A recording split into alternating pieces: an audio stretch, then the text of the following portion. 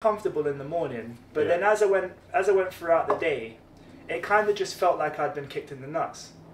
Like, okay, so like a dull. Yeah, sort of pain. it felt like first thing that morning, as soon as I got out of bed, I got kicked in the nuts, and that's how the day went through. So I was quite uncomfortable throughout the day. Okay, yeah. But then you know, that sort of uncomfortable feeling faded away over time. So we're talking about day, 2 days, 3 days, a week. It was about a day. Okay. Yeah. Okay. Because all they really did was they just made a tiny little cut. You did have the laser thing. I don't know the laser thing sometimes. No, they didn't do that. They made a tiny little cut, and then they put a tube in there, and then they got like all of these like the tube was tiny. It's like maybe that, and then they got like these long tools, and they like went through the tube and went in and did whatever they do, and then after they just put like one stitch around the cut. Were you general or local? Local.